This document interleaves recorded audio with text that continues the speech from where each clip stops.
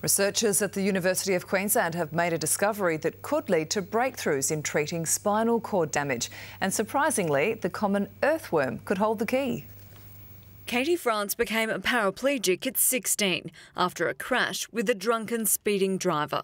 Every area of your life has had some sort of disruption. In most cases, spinal cord damage isn't curable because of the damage to the delicate nerves.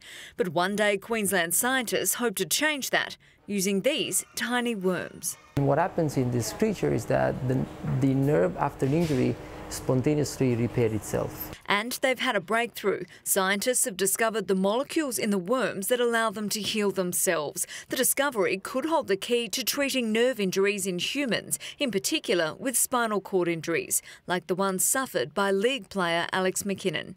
The research has attracted international interest in renowned scientific journal Nature. Our hope and our dream is that eventually this could be taken into the clinic, into patients. The next step for scientists is to try and replicate the process in vertebrate cells in mice, but it could take at least 5 years to find out if that's even possible.